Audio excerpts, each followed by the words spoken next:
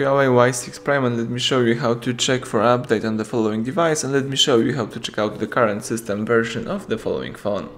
So at the very beginning, let's unlock the screen right here, find and select the settings, scroll down and simply choose system.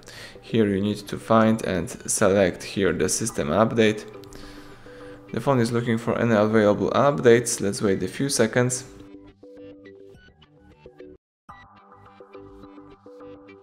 And that's it. As you can see, in my case, my device found some available updates, so I can download and install this update right now. I can change here. I can read here the change log, so the security patch will be updated. So if you would like to do it, you can just update your device by tapping download and install, or you can just go back and you can do it later. Here you can also manage with updates by using more key. And you can here, for example, choose update settings.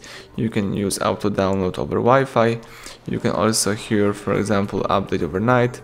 So let me do it. Let me update my device overnight. Tap agree. Let's go back. And here you can also use about phone, and you can read here the Android version. In my case right now it's 8.0, EMUI version and other stuff. Here you've got also your Android security patch level. That's it, everything went well, thank you for watching, please subscribe our channel and leave thumbs up under the video.